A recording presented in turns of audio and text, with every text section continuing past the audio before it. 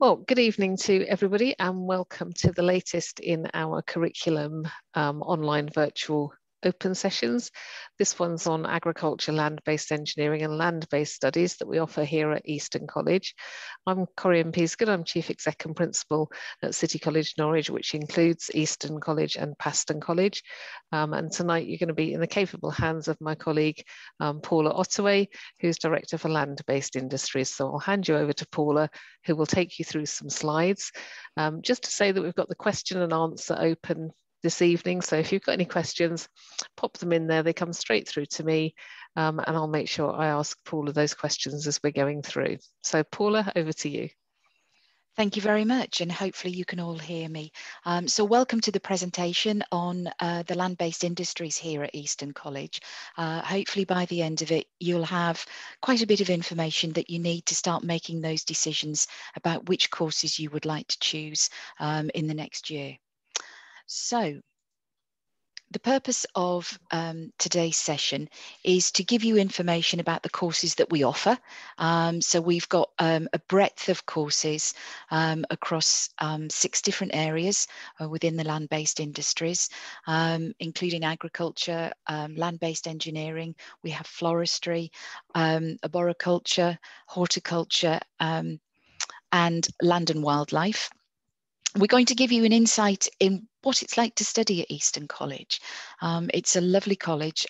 It's got some beautiful grounds and it's a really, really good place to study, and hopefully answer your questions so that we can support you to make the right choice. So why do you want to study at this college? Well, we have specialist teachers within all of the areas, and they all have that vocational experience. So they've come from industry, they understand the industry, and therefore they are able to ensure that you get that in-depth professional experience. And that's what's really key. We need to send you out with those work skills. We have some really amazing facilities. So we have a working farm.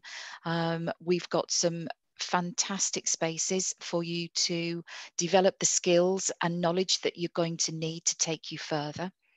For those who don't live locally, we have accommodation on site to ensure that you can stay on site, get 3 meals a day, do your studies, and still access all the provision. So if you don't live locally, please don't think that discounts you from coming to the college. And the college environment treats you as a young adult. It is that move from school to college, but we do it in a way that you are supported. So if you have any additional needs, whether that's something such as dyslexia, dyscalculia, we can support. We can ensure that you have support that's either direct support or off-course support.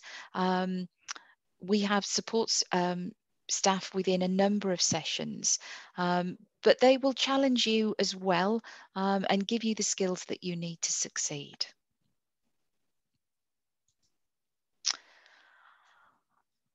If we think about life as our college as a whole, we do have our mission statement, which is challenging minds, inspiring success and securing futures.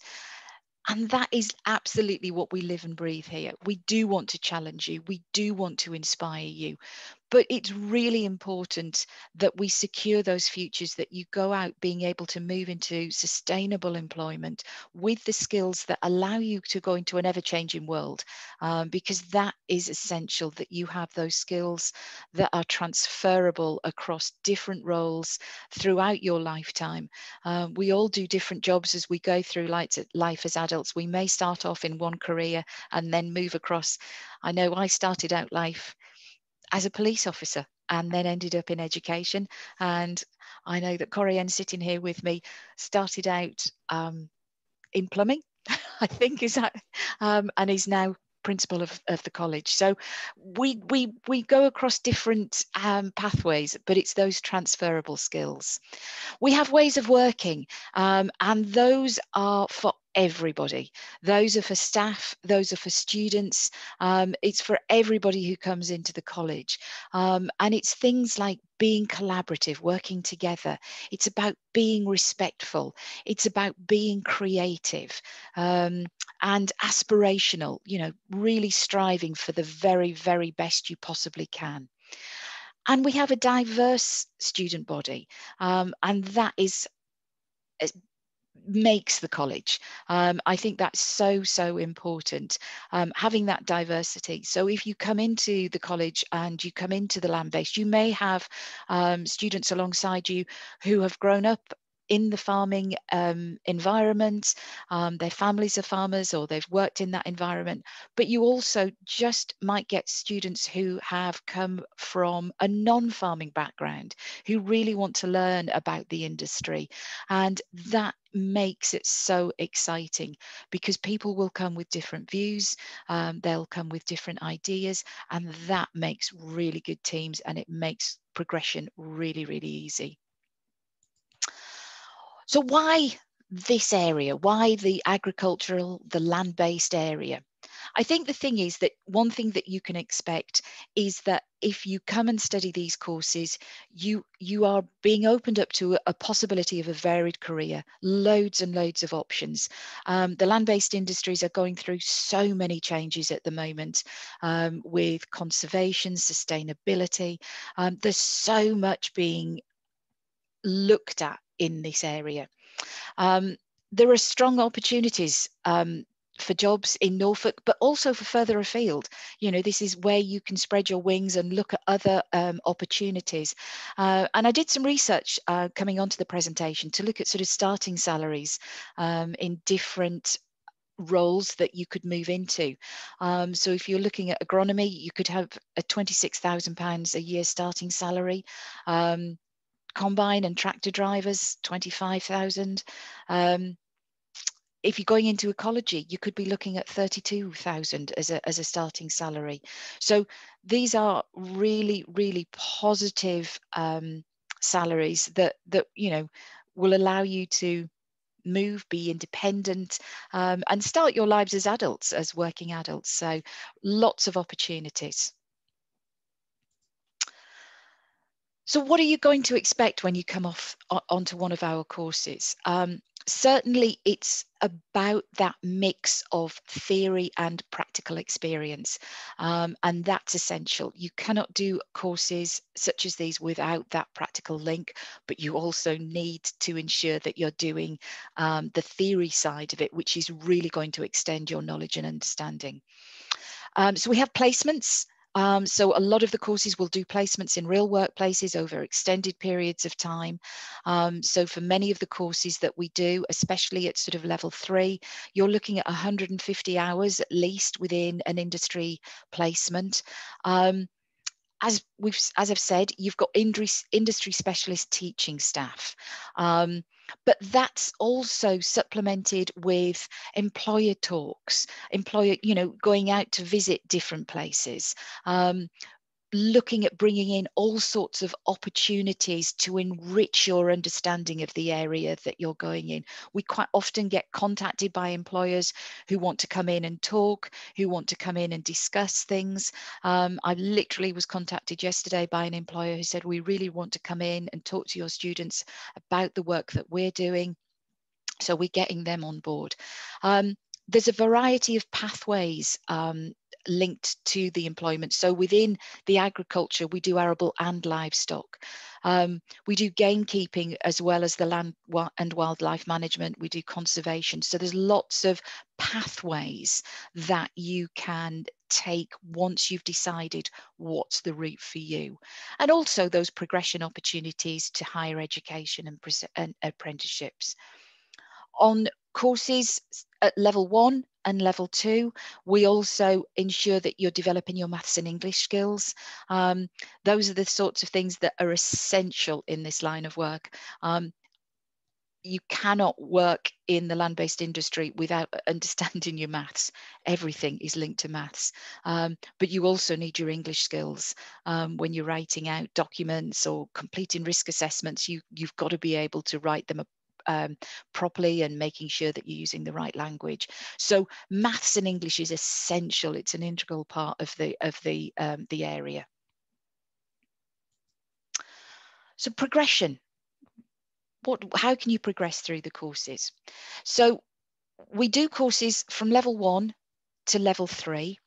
And the vast majority of students who progress from level 1 to level 2 will move to either apprenticeships or employment. We do have some that move on to level 3, so please don't think that you can't. So that is a possibility as well. And students from level 3 courses, again, will move on to employment or to a variety of courses at university.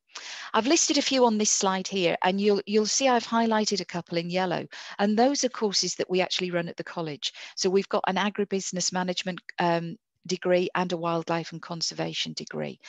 And that really shows that you can start at the college from the very beginning of your post-16 career right until you've completed your degree, graduated from the cathedral in Norwich. That's where we do our graduation ceremonies. It's an amazing day. And then into whatever employment you're choosing. But there are obviously other areas where you can go and do your degrees. We are not the only place. And I've put some ideas there of possible degree progression routes. You know, you've got food technology and product development, rural enterprise, land management, lots and lots of different qualifications that you can progress onto. And I think that's the key, is having those aspirations, because as I said at the beginning, the industry is changing so much, and they're definitely looking for those graduate entry programs. So what courses do we run? So as I said, we've got sort of 6 areas. Agriculture is probably the biggest area that we have, and we've got courses at level 1, level 2, and level 3. In the level 1 and the level 2, they're general agricultural courses, and you will do both arable and livestock within those areas. At the level 3, that's a 2-year, so you do your advanced technical in the first year, and then you can move on to the extended diploma in your second year. And in your second year, you would choose a pathway. So that would be with either the arable or the livestock. So you can choose which route you want to go to. With the land-based engineering, we do level 2 and level 3. And again, thinking about the different, and most of the entry criteria are based on your GCSEs. So to get onto our level 3 programs, you really need to be getting your maths, your English and your science at grade 4 and above. That's what we're looking for those level 3. If you don't quite make that with your maths and English, then we will look at placing you either at level 1 or level 2, depending on the course, and then we will support you to achieve your maths and English. In land and wildlife, we've got the technical certificates at level 2, and then the advanced technical diploma, which again, in your second year, you can then choose pathways. At the moment, we've got the gamekeeping, the conservation. So we've got different pathways within the land and wildlife. And then moving on, we've got floristry. And I haven't put the levels on there, so apologies, but there's the technical certificate in floristry, which is a level 2. And then again, the advanced technical diploma in floristry, which is the level 3. And again, those are sorts of areas where you could possibly going into setting up your own business in floristry. So lots of opportunities. And at the moment with the forestry and arboriculture, we just do the level 3. So again, lots of opportunities then. And at the moment, the work-based horticulture, moving forward for next year, we're doing level 2, because we find that actually then moving out possibly into the apprenticeship route is probably the best way for that horticulture route. So it's really still giving you that depth of and breadth of options within the area. You just have to choose which one it is that you want to do. So what next? So you can start applying now. Definitely, we're interviewing already. We've had our first lot of interviews for most of the courses. And I think the thing to sort of think about is to complete your application, but really, really try to apply as soon as you can. It's always good to have a first choice and at least a second choice, because we do have the courses fill up quickly. Once you've filled and submitted your application, you'll be invited to an interview. At the moment, we're doing online interviews where you will talk to one of the course team. They'll go through your application, through your predicted grades, all those sorts of things. And then what will happen is you will be offered a place based on that interview. Make sure that you ask lots of questions at those interviews. Make sure that you're making the right choice for you. That's really, really important. But also keep your options open. We've put on there, have a plan B. And I think that's always really, really important. Just in case you don't quite get the grades that you were anticipating, or you're not sure which area it is that you possibly want to go into. So have that plan B. So step 3, obviously, we'll be in touch with the official letter for the offer, and then closer to just after your results come through in August, you'll be invited to enroll at the college. So it's quite a clear stepped process, but the main thing is that you get those applications in. That's really, really important, because we do fill up. We're already getting, as I say, we've already got quite a number of applications. And with these courses, because they're the vocational element to them, we have to keep the group sizes relatively small, because obviously you can't take 30 odd young people into somewhere where the cattle are or the sheep, because we have to work in small groups. So it's really, really important to get your place secure on the courses. So over to you. If you've got any questions for us, please ask. Or if you later on think, gosh, I wish I'd asked, you can always use, you can always contact us at the website there, and we'll get somebody to answer your questions for you. Thank you very much. It's lovely, thank you, Paula. And we have got some questions. I'll take the first ones and then I'll hand some over to you. Okay. But first of all, we've got about how do I apply? You can apply directly on our website. If you're on the website, there's an apply here button and it leads you through all of the processes that you need to do. But some schools and careers teachers would rather that you applied through Help You Choose, and sometimes they support you to do that in school. It doesn't matter to us whether you use Help You Choose or the website, they all come through to the same place.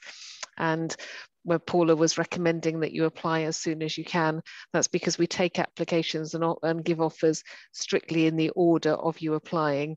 But whether you come from Help You Choose or the website, whatever the date is of you applying, we'll recognise that date in our system. So don't worry about that. And Paula's spoken about lots of the lovely things we've got here. And I know one of the questions is, well, when can I come and have a look round? Especially if you're doing interviews, as we're having to at the moment online. We really hope that we'll get back to normal open events in the spring term. We have an open day planned in February and another one in July.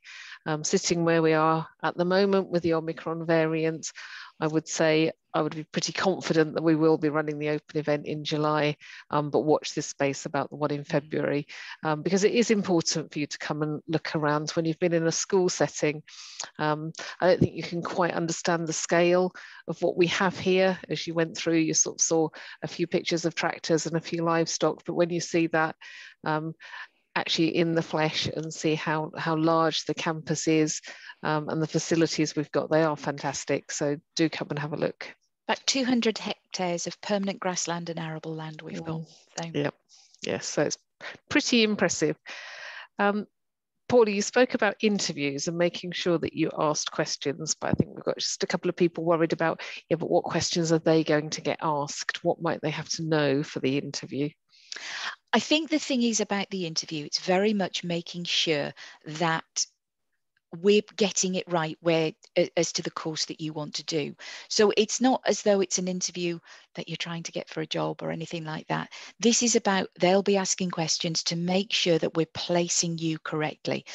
So for example, you might have applied for an agriculture course, but actually your real passion is conservation. Whereas, so therefore it may be that we say, well, actually the land and wildlife might be a better route for you. So they will be talking to you about those sorts of things, just to make sure that we're absolutely putting you as much as we possibly can on that right course at the right level. So it will be, you know, talking about your predicted grades, and it's about being really honest about those, you know. So if you're looking to you know, you might be getting a grade 2 in your maths, and that's fine. It's absolutely, you know, we will work and support you to get as high as you possibly can, but don't come in and say, well, I think I'm going to get a grade 9, because then we're in a bit of a pickle. So I think it's just really about those open and honest discussions, so that we can get you in the right place. And also, if you need support, we've got a number of reasons why you might need support. So if you're a little bit anxious about coming into college, or, you know, it's just a little bit overwhelming, if you let people know, we can ensure we've got the right support in place for you, because with the right support, you will thrive and you will make progress. And I think that's the thing, is we can get then everything in place to ensure that you have the best possible start on your courses. Because it does go back to the mission statement that Paula said at the beginning about challenging minds, inspiring success, and the securing futures. We need to make sure you're on the right course so that we can secure that future that you want. And thinking about the future, I've got a question here, Paula, about if I want to go to university, am I better to do the level 3 courses on offer here, or to stay on at sixth form and do A levels? Oh, I think every course is, it's about what's right for you, and both will get you to university. If you are looking at getting to university, especially in the land-based areas, they're going to be looking for what vocational experience, what knowledge you have about that area. I'm not saying that A levels aren't the right place, because they are absolutely right for the students wanting to go on to certain areas. I think certainly within the land-based, all the institutions at that level are going to look at your background knowledge, because you will be continuing in the same vein.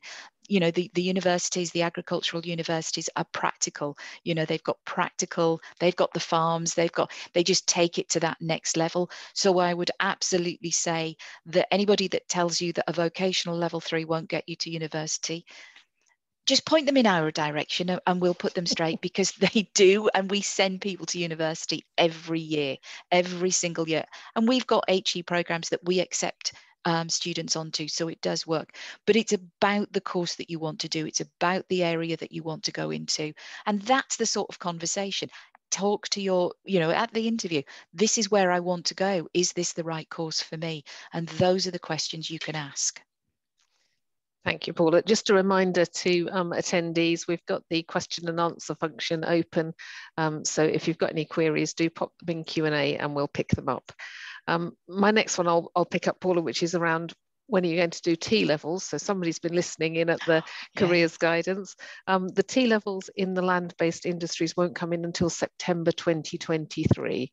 Yeah. So that's the watch this space. So if you do start on a level 2 in 2022 with us, there will be the option to move on to a T level in 2023, but they're not available anywhere in the country until that point. We're still working through. In fact, I was at a meeting yesterday for the new T levels, and we're still they're developing the content and actually coming into colleges and employers to ensure that that content is absolutely right for the T level, so that when it hits in 2023, it's exactly what the industry needs.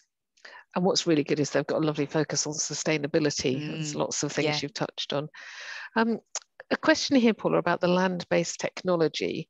If I got good GCSE grades, and so I could, from what you've said, by having my English and maths at level 4 and above, start at level 3, but I've not done technology before, should I start at level 2 anyway, or can I really go straight on to the level 3? You can, yeah, absolutely. We've got students who are doing that this year, who have started on the level 3 with those grades. We have some students who've worked through from level 2 to level 3. And again, I think that will base, we absolutely place individually.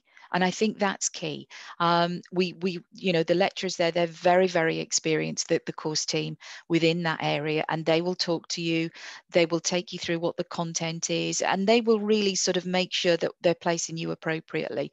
But yes, you can start, even if you haven't had that background, you can start on the level 3 program. But they will, as I say, they will work on an individual basis. And if they feel that the level 2 is the best starting point, then that's where they will say, yeah, that's where you need to be.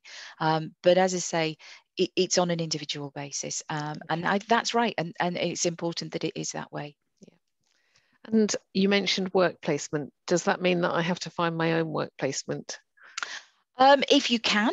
A lot of our students do. They will go out, absolutely. A lot of students will know and have that opportunities. But we also have a team that will help you, your lecturers, your course team, everybody. So I think it's not something to be worried about. And quite often what happens is students will come to us and say, found this placement, is this okay?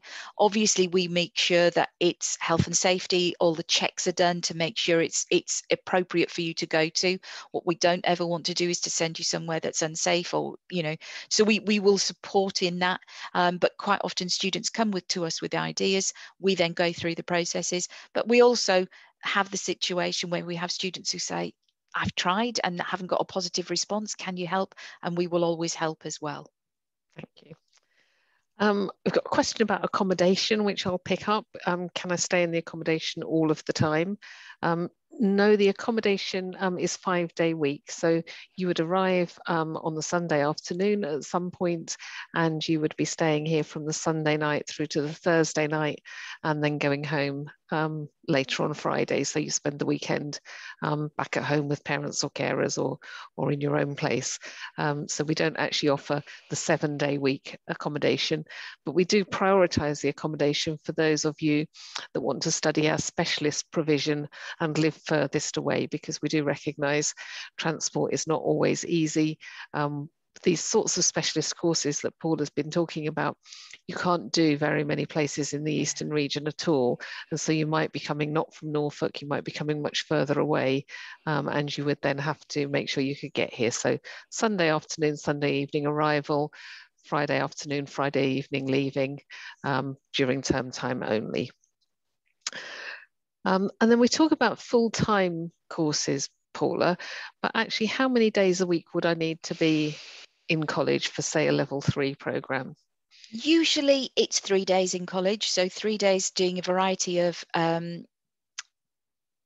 theory and practical sessions. And then, so that's on a level 3. And then obviously you would have your industry day as well. So I would say normally it's about a 4-day provision. Level 1s and level 2s similar. But obviously we make sure that the maths and English are in the timetable, and that's essential. As I say, those skills are so essential in this industry. We just, there's, one of the things that when we're talking to employers, they will say, especially I would say on the maths side, just so much maths within the area.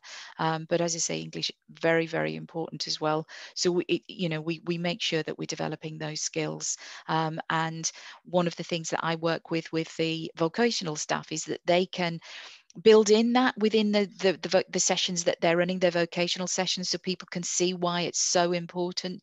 So that they will do, when you're calculating feeds for the animals, as I say, when you're writing risk assessments, your English skills, when you're looking at drilling and spreaders and sprayers, it's just constantly calculations and figuring things out. But something that people say, oh, I didn't really connect that that's maths and that's English. And you think, absolutely, that's what it's about. But the more that you can see how it fits in, I think the more it makes you go, yeah, I get it and I understand it.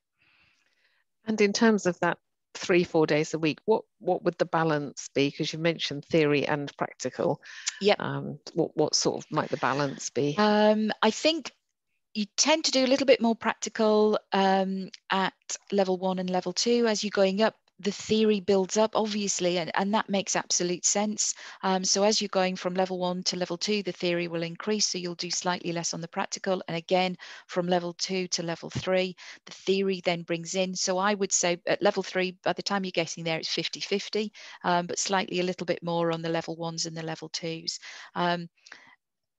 I know people really love the practical element of it, and sometimes the theory is like, oh, do I have to sit in a classroom? And we do make it enjoyable, and we do student activities, but it's so important, because it is that higher level thinking that we're developing. It's those skills and abilities to be able to then go into those higher paid jobs that you would, you know, that everybody wants to try and get as far as they possibly can once they're going out into employment and industry. And I've only got a couple more questions, so if anybody has got anything else that they want answered, do pop it in the chat and I'll make sure we pick it up. You did mention group sizes earlier, Paula, where you said we obviously can't have 30 going into working with the livestock, but how many people might I be in a class with? So in the theory side, I think the largest group that we have at the moment is about 22, but that splits down into 2 groups once we go into the practical areas. So it tends to be around about 18 to 22, 23 students within a class, but smaller once we're doing the practical elements. And just to clarify, on the agriculture at level 3, I don't have to choose my specialism until my 2nd year. That's right, yeah. Okay, thank you. I think we're just about there then. Is there anything, Paula, that you get regularly asked by students that you think we've not been asked by the group that are watching us today? I don't think so. I was going to say, yes. I think the sort of the split between the practical and the theory is definitely one, because, as I say, the practical is the bit, because it's getting out and doing, and it's, you know, because it is in any industry standard areas, that's when you feel like you're really doing the job that you want to go into. But I think I just can't emphasize enough how much the theory is as important. And again, the sort of the relevance of the maths and English, I think that it's just that package. And I think really just to start thinking about those work placement opportunities, if you're aware of any employers who may be looking for that, but also thinking ahead and looking at your progression routes. I think it's really important to, you know, it's all right to think of I'm going to go and do 1 year here, but start thinking, well, what's my 2nd year, and what does that look like? And so I think, but no, I think some good questions, and hopefully we've covered most things. And even with level 1 or 2, the practicals wouldn't be any more than sort of 50-50. No. So that would be, and then reducing as you get down up to level 3 2nd year. Yeah, okay, thank you. I think we've picked everything up then. What I just would say to all of you is really spend the next little while until you've left school really asking questions, really testing out what is the thing that I really want to do. But don't just have a plan A. Do think about what will I do if I open my GCSE envelope and I've done a lot better than I expected because I've worked really hard. Have a plan B thinking in that way. And what will I do if I open it and I'm a little bit disappointed? What might I be able to do? But if you get what you expect, it's better than you expect or not as good as you expect, do still come along to us, because I hope that what we've demonstrated is that we've got enough courses at the different levels that we can put you on a program that absolutely will suit you and will get you to where you need to go to. So work really hard, get ready for those exams in the summer term. Do come and see us. Keep your eye on the website so that you can see when we've got those open days. Follow us on Instagram or Twitter or Facebook, and keep up to date with all of the activities that the students are doing. Work really hard, and we look forward to seeing you here enrolling with us in September 2022. Absolutely. Yeah. Thank you very much, everyone. Thank you.